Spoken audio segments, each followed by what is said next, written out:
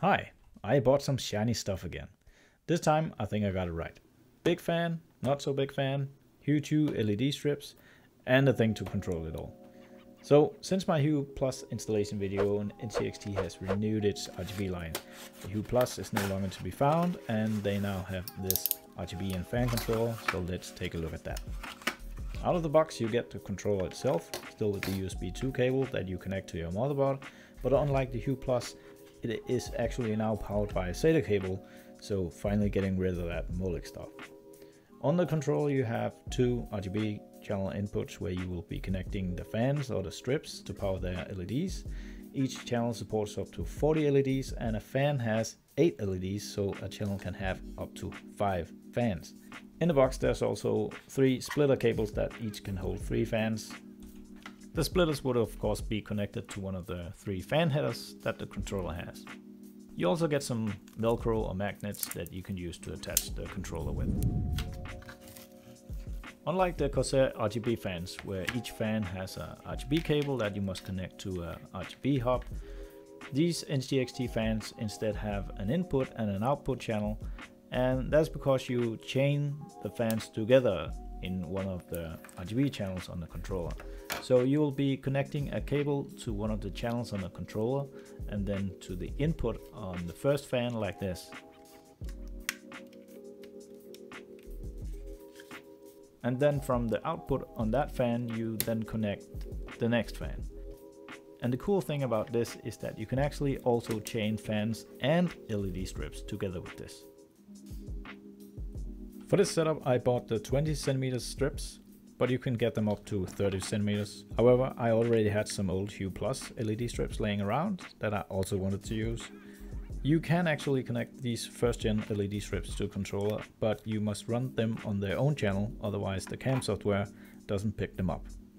When connecting the LED strips, it's important to note that the small arrow on the connector needs to be aligned with the black line on the LED strips like this. Okay, to summarize, you connect the controller's USB cable to a USB 2.0 header on the motherboard. You connect the SATA cable to a PSU.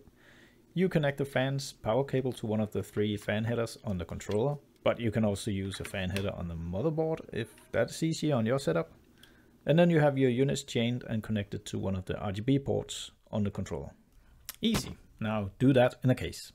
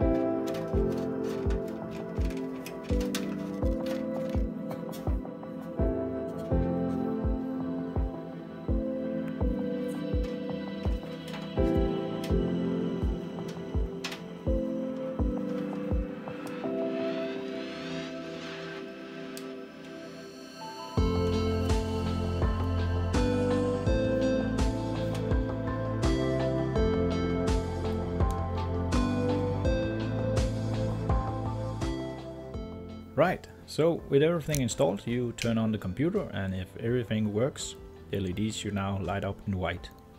We need the CAM software to make them change color, so download that from the NZXT homepage and boot it up. So once you boot up CAM, you can choose the lighting tab down here. And here you can see that I have my old Hue 1 strip, and I have my 2 Air 2, and I have my 2 LED strips here.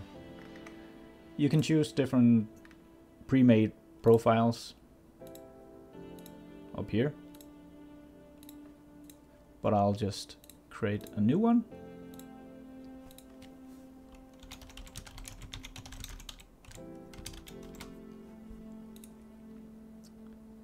And then you can set whatever color scheme you like the different fans and LED strips to have. You can even set individual LEDs. So if I wanted some of them to be blue, and I want some of them to be pink and orange, I can do that here. You can also change the speed and all kinds of different stuff. It's very intuitive. It's not that difficult to figure out.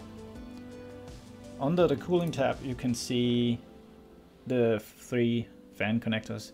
The cam software doesn't pick up that you have actually connected a fan or not. It just shows it. But here you can select the different fan curves that you want if you want to change some of them.